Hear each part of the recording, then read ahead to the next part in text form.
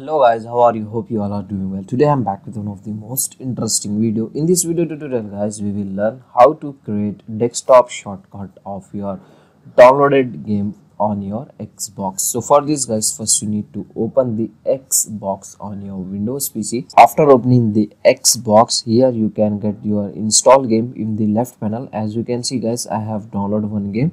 So if you want to create this game shortcut on your desktop, so here you can get three dots option, just click on it, and here you can get the option create desktop shortcut. As you can see, if you want to create this, just click on it, it will create the desktop shortcut on your Windows PC, as you can see guys in my desktop. So this is the very easy and very simple method to create Xbox game shortcut on your Windows 11 desktop. So that's it for today guys, the short and very simple video. Hope you enjoy this video. If you enjoy, please guys don't go back without like, share and subscribe to our channel. Thank you very much.